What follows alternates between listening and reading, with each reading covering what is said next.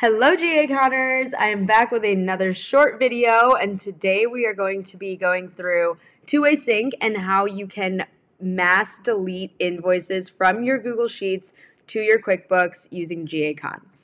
To get started, we have our invoice object report as usual pulled, and instead of using the update and insert functions that we went over in our previous videos, today we are going to use the delete function.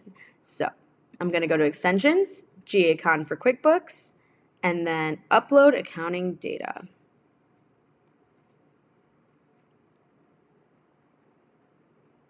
Awesome.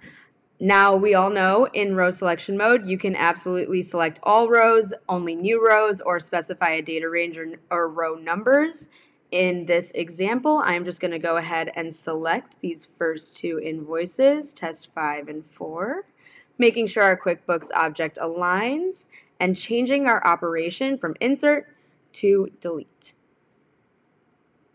Our first table header cell is in A1, so we should see our results in column R accordingly. Hitting execute and save. Scrolling over to column R. Awesome. So we see our time and date stamp. We see success true, created false because we did not create any unique objects in QuickBooks that didn't previously exist, but we did delete these invoices. And if I go ahead and click on them, you'll see this invoice no longer exists in my QuickBooks Online account. It's going to give me a little message, missing transaction. All right.